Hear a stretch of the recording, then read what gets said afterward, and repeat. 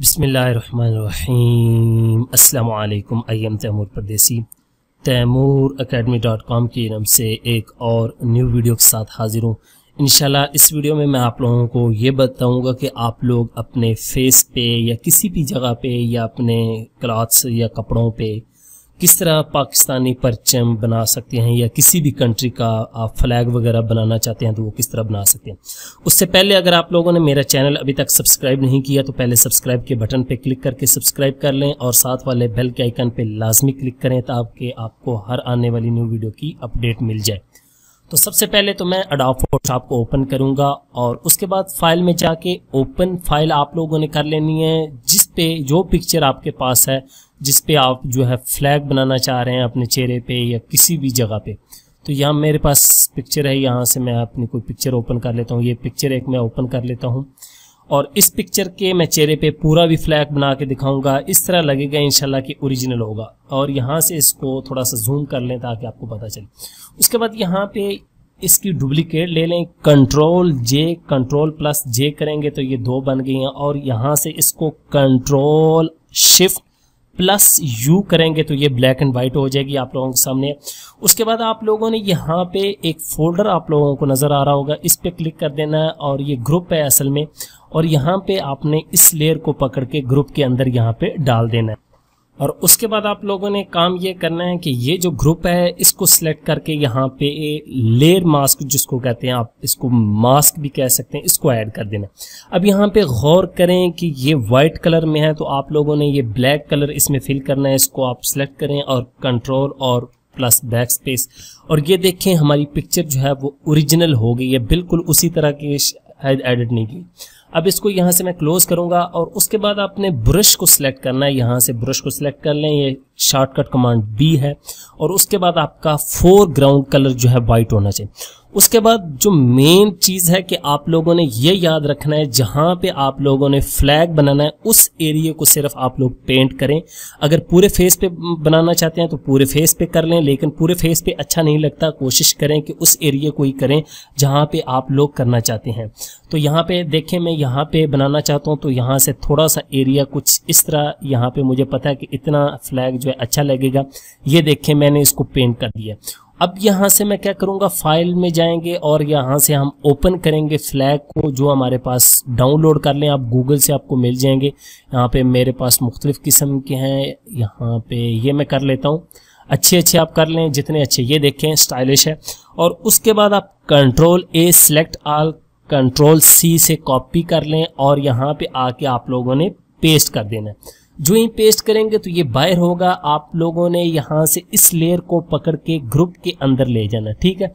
अब ग्रुप के अंदर आ गई, लेकिन कहाँ पे है तो यहाँ पे अभी मैं आप लोगों को दिखा देता हूँ। ग्रुप के यहाँ पे क्लिक करें और ये जो लेयर है इसको पकड़ के ऊपर ले जाएं और यहाँ पे ये देखें ये फ्लैग आ गया।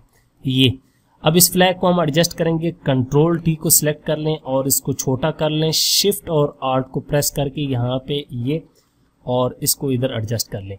अब यहाँ पे साइड पे वो आपको एरिया नज़र आ रहा है तो उससे आप ये मैजिक वॉन्ड टूल सेलेक्ट करें और यहाँ पे Shift+W और इसको सिलेक्ट करके डिलीट कर दें फालतू एरिया, सिर्फ फ्लैग रह जाएगा। और उसके बाद इसको सिलेक्ट करना। उसके बाद यहाँ से आप फ्लैग को पकड़ के अब एडजस्ट कर सकते हैं। आप ये गौर करें कि फ्लैग की लेयर को सिलेक्ट करना है, आप इसको आप सिलेक्ट करें और एडजस्ट कर सकते हैं। यहाँ पे Ctrl+T से मैं सिलेक्ट करूँगा और शिफ्ट और आल्ट को प्रेस करके यहाँ पे ये, अब यहाँ पे ये देखें थोड़ा सा ये अब ओरिजिनल नहीं लग रहा।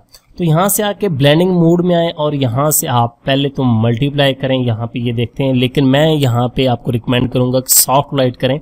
ये देखें लिए जो है डार्कर कलर, ये भी अच्छा है। कोई आप जो आपको अच्छा लगता है, ये स्क्रीन और ये कलर डार्क और यहाँ पे आएगा ओवरले और ये सॉफ्ट लाइट देखें ओरिजिनल लुक दे रहा है आपको। अगर यहाँ पे थोड़ा सा मैं इसको और थोड़ा सा छोटा करूँ ताकि खूबसूरत नजर आए, यहाँ पे ये, तो ये देखिए ये ओरिजिनल लुक दे रहा है। यहाँ पे आप गौर करें। और ओरिजिनल लुक देने के लिए यहाँ से एक तो आप इसकी ओपेसिटी थोड़ी सी कम कर सकते हैं, ये देखें, ताकि लगे पेंट हुआ हो, ये ना हो कि साफ पता चल रहा हो कि ये आपने किस सॉफ्टवेयर में एडिट किया।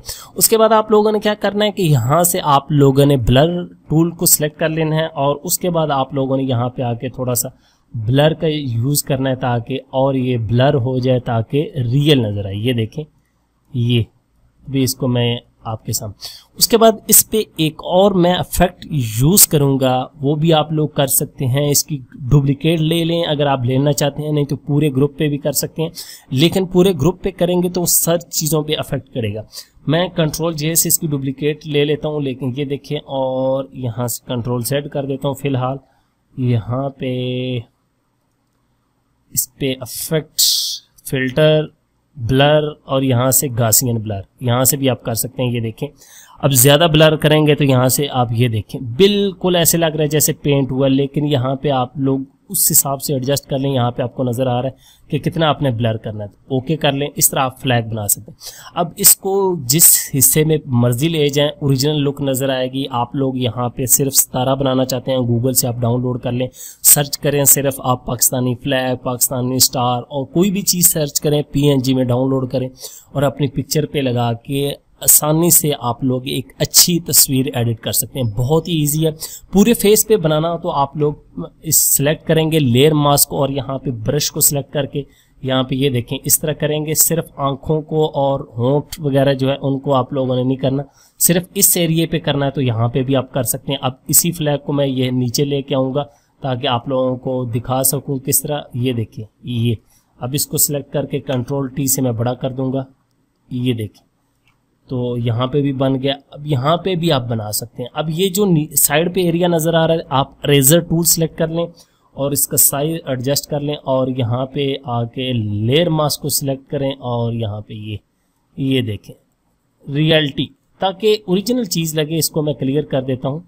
ये आसानी से ओरिजिनल चीज़ लगनी चाहिए, ये ना हो कि आप लोगों ने काम ऐसा किया और ओरिजिनल भी ना लगे और फ़ायदा भी ना हो। उम्मीद करता हूँ कि इंशाल्लाह आप लोगों को वीडियो पसंद आएगी। Thanks for watching.